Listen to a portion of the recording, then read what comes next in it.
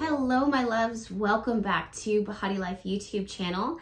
If we're meeting for the first time, my name is Alexandria, and I am so grateful that you are going to be hanging out with me tonight or today as we talk about the new moon in the sign of Pisces. Pisces is so magical, and the energy that it brings. It connects us immediately to the energy of our intuition, our ability to manifest, our ability to connect deeper with the divine, to connect deeper levels of intimacy with others, and also to dive into the realms of the subconscious, our intuition, psychology, and even the things that secretly can hold us back. These are all the things that we're going to be talking about as we dive into what I can see for us for the new moon in the sign of Pisces, as well as how I would recommend that you work to manifest with these stunning astrological energies. Welcome to Bahati Life YouTube channel, featuring Alexandria of BahatiLife.com. Today, we are going to be talking about the new moon in the sign of Pisces, happening February 20th, 2022 at 2:06 p.m. Eastern Standard Time. Let's dive in. So as I said before, Pisces delves in the realms of magic and manifestation.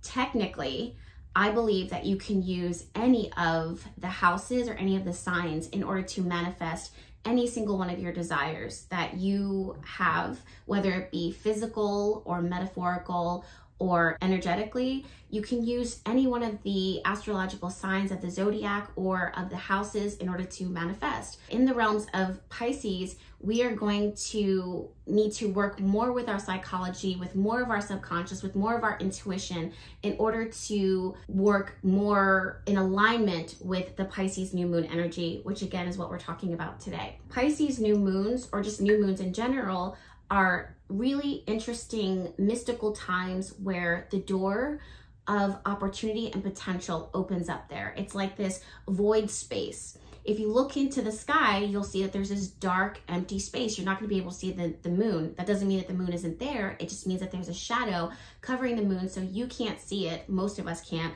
with our human eye. The same thing happens with the things that will ultimately manifest and reveal themselves to you in time. This is why it's so important, or you're encouraged at least, and of course follow your own intuition, but this is why it's so important for you to connect with your own higher self, which this Pisces new moon will definitely help you to do, that you connect with your higher self in order for you to begin to visualize and see through your third eye and through your crown chakra what is going to be unfolding in your life. The Pisces new moon, this new moon that's upcoming, is going to give you tremendous clarity in regards to what it is that you can expect to manifest and to then eventually reveal itself to you, how it's going to physically manifest in your life.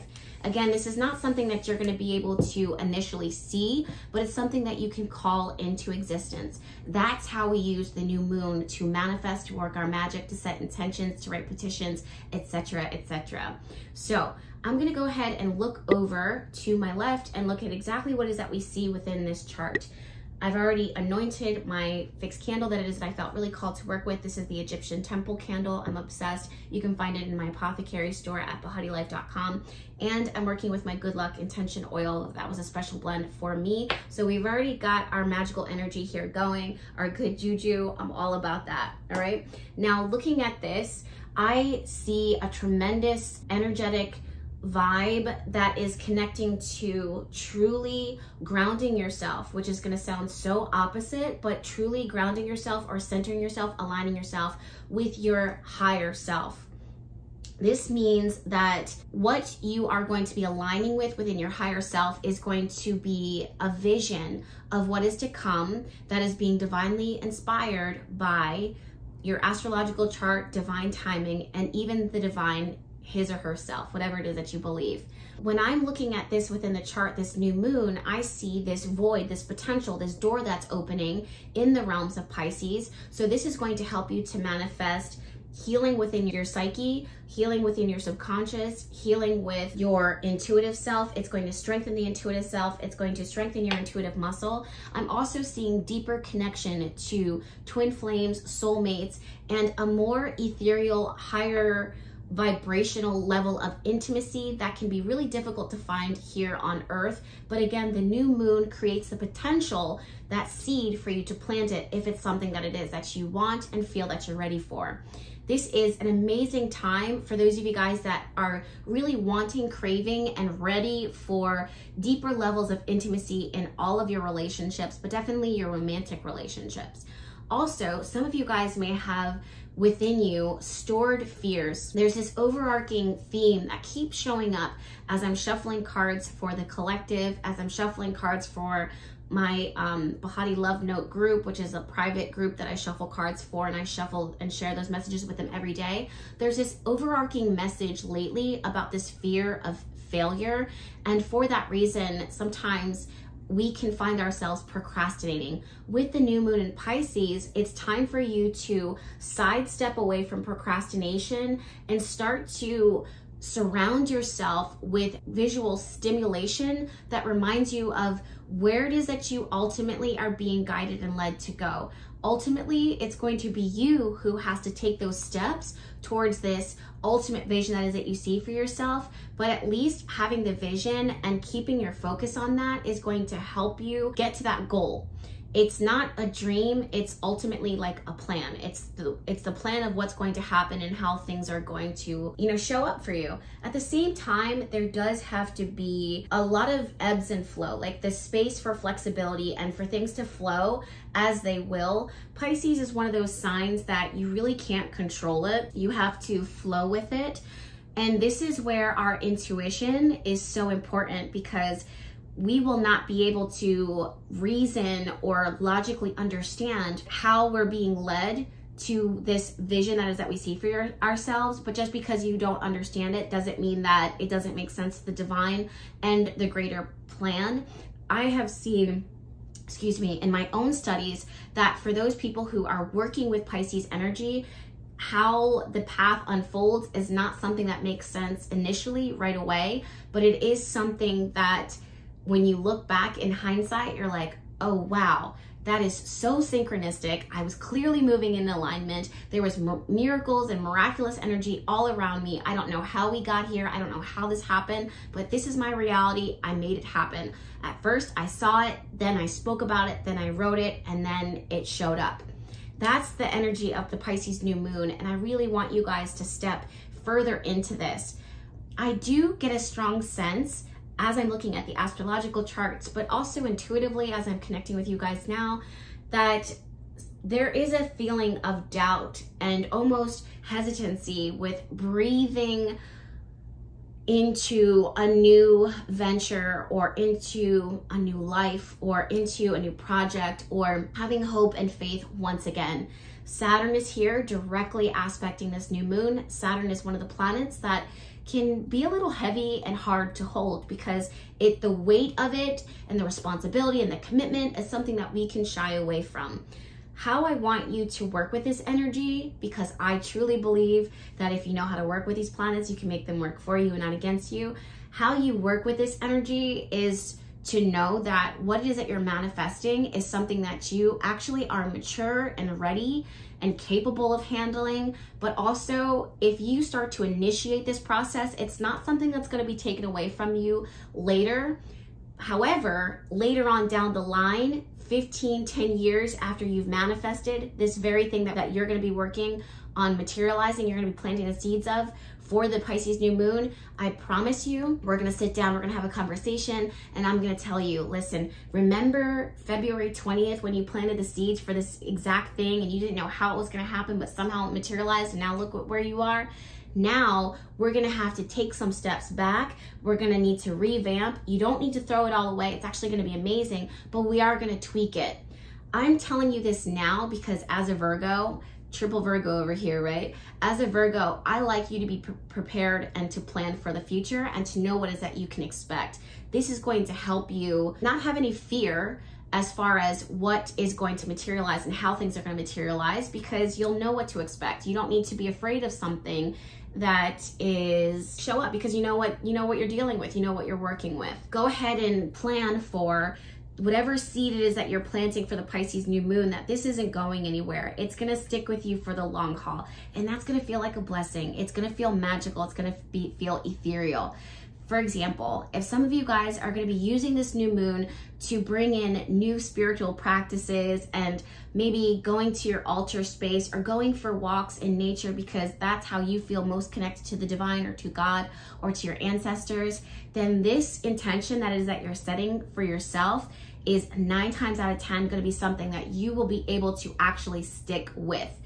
You can't hear it, but my candle is crackling just tiny little bit. So this is Spirit's way of saying, yes, we congratulate you, we support you, we can get behind this, we're talking about it too. The more that you talk about it, the more that you connect with it, the more that you're increasing its chances of actual manifestation. So it goes from a thought into an actual thing, okay? Also, I am looking at this candle and I get a strong sense of the color lavender. For some of you guys, lavender is going to be your power color for this new moon. Also, I believe that your faith is going to build in time. So if there's any additional help that you need to continue to build and secure your faith and to keep you optimistic and to strengthen your own intuition, I would also double that with the intentions that it is that I would be working on manifesting, okay? So include that into your petition and into your manifestation work. Also, I strongly feel that for many of you, you're going to want to manifest on hearing the voice of God or hearing the voice of the divine, your ancestors, your guides, and also ask them how you can better honor them through your practice, whether that be what you leave for them as far as offerings, but also what they would like to see from you. So sometimes they like when you journal, sometimes they like when you go for that walk, sometimes they like when you dip yourself in a bath or a body of ocean. For everyone, it's going to be different. But I really want to encourage you to fold that into the rest of your petition and into the rest of your magical work at and for the Pisces new moon, okay? So I know that for a lot of you guys, just to answer some questions, some of you guys will say, well, Jess, how is this going to manifest in my life? Everyone's going to be so different. I promise you, everyone's going to be so different.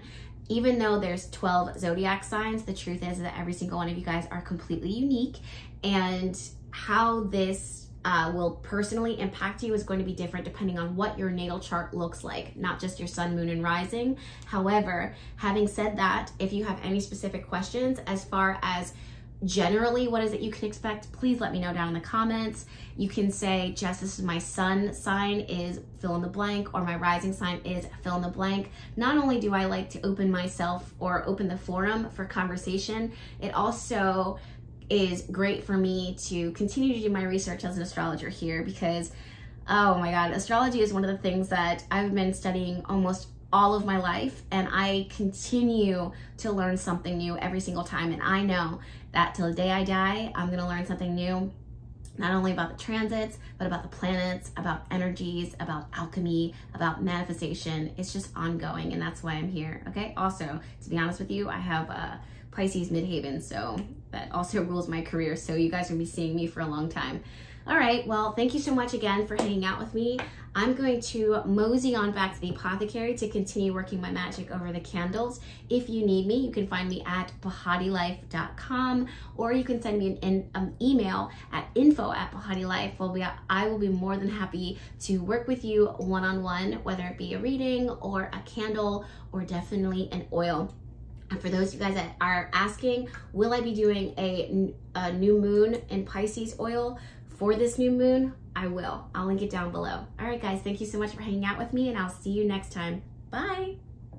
You were created to live a life of magic, abundance, love, and blessing, all of which will be up to you to call into your life with perfect divine timing. Bahati Life Apothecary is the magical home of Jessica Alexandria, where you will find a wide variety of mystical items to help you to manifest your heart's truest desires, as well as tools to help you tap into your unlimited spiritual potential. Browse the online apothecary and find hand-fixed candles to magnetize your intentions towards you. You'll find thyme and star-soaked conjure oils charged to anoint your petitions, your body, and personal magical items. You'll also find the highest quality of herbs for creating your own potions and concoctions, and even reserve time and space with Jessica Alexandria herself, who will work with you to create something special and truly yours. Each item found within the apothecary are created with intention in alignment with the movement of the stars to make them even more powerful totems to bring into your own sacred space. Visit BahatiLife.com to browse the apothecary, and don't forget to follow Jessica on Instagram at BahatiLife, where she posts daily messages to uplift, inspire, empower, and to remind you of your magical potential along your magical journey. Blessings to each and every one of you. I'll see you there.